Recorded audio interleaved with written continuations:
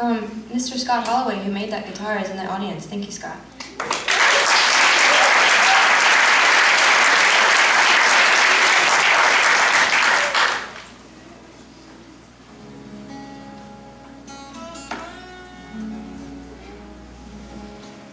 Oh, I'm not playing, sorry.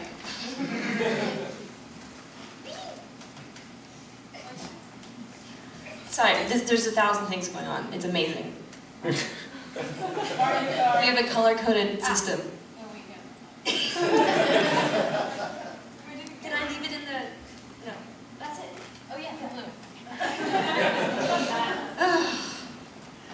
Sorry. This is gig 2, and this is with 2 added guitars, so you know, it's like a thing. I mean, you know, guitar freaks, why not? Gotta do something. I mean, gotta set the bar somewhere and then back yourself into the corner so you're screwed. Anyway, this is a Weissenborn. It's basically all steel guitar played on the lap. It is based in Hawaii. It comes from Hawaii, and so the lap steel guitars that turned into pedal steel guitars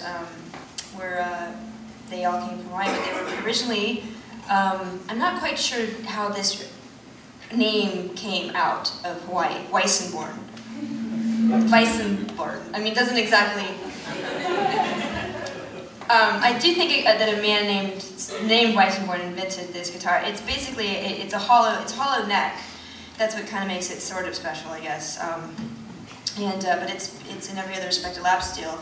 And I've always had a great admiration for one of my heroes, David Lindley, and other steel players. So, but we just got this in the mail today. Haven't worked out anything on it. I'm just gonna play some fury shit for you.